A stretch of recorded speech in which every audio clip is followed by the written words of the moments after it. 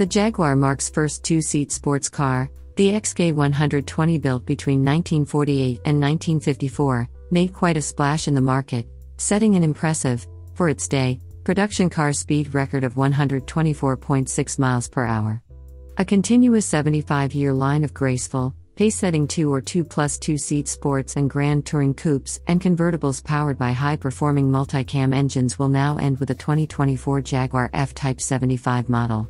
And while we dearly hope Jaguar engineers secretly are beavering away to develop an even prettier and higher-performing electric F-Type successor, it's difficult not to get a bit misty-eyed as we close this impressive chapter in Jaguar and automotive history.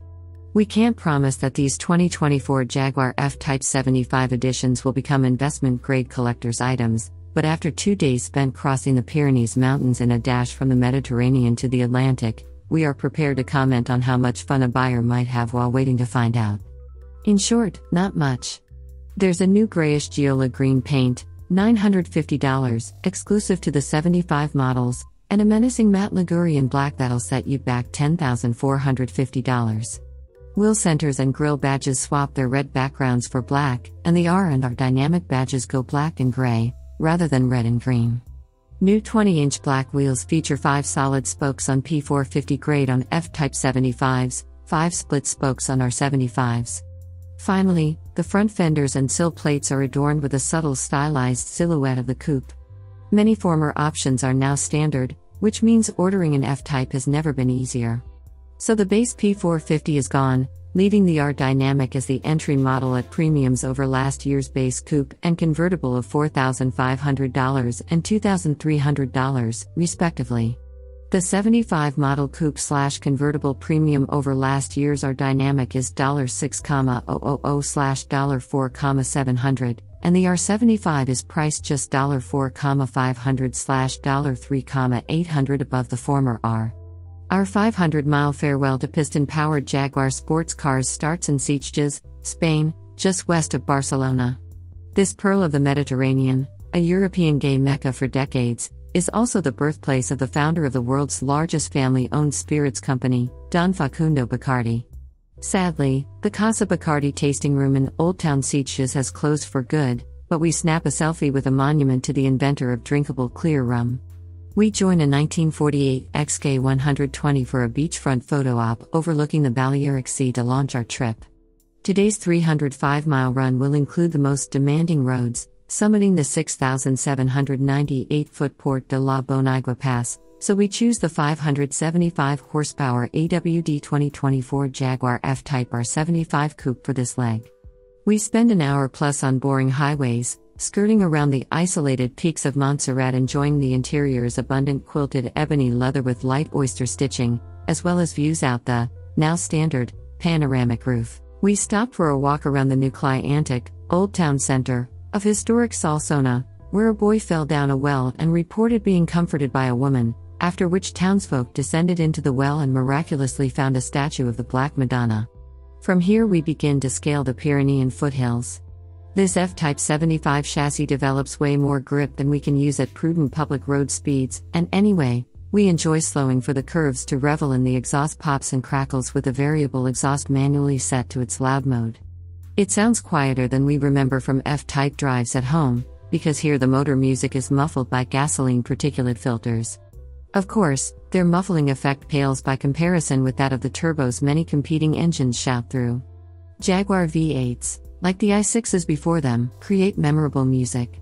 To date, we're unaware of a single electric motor capable of creating a joyful noise on its own, and despite the best efforts of sound engineers working with music conductors and the like, none of the fake noise these electric sports cars are serving up has inspired a syllable of rhapsodic prose. As we near the tree line and start seeing snow beside the road, our supercharged engine proves as immune to the effects of altitude as its presumed electric successor will be. Cresting Spain's 10th highest mountain pass, Europe's 139th, we see skiers still plying the slopes of the Bac-Europe resort in late March. The pristine pavement provides no reason to switch the suspension out of dynamic mode, and the broad sweeping curves leading up to the summit are ideally suited to this wide grand tourer. On our route down the mountain, the center lane markers disappear as the road narrows, and the Jag F-Type 75 starts to feel a smidge softy. Although it's slightly shorter in length than a similar performing Porsche 911 Carrera 4 GTS, it's 1.3 inches wider on a 6.7-inch longer wheelbase and weighs about 400 pounds more. Its steering is far less precise and communicative, but the all-wheel drive makes it feel equally sure-footed, and giant 15.0-inch front/14.8-inch rear brakes happily haul this hustler down to the necessary walking pace before each skinny, blind corner. We awaken the medieval Aragonese village of Laried and swap into a 2024 Jaguar F-Type 75 convertible for today's lower-altitude 185-mile dash to the Atlantic. The road out of town is the bumpiest we've yet encountered, giving us a chance to appreciate the added kidney torture of dynamic versus normal modes.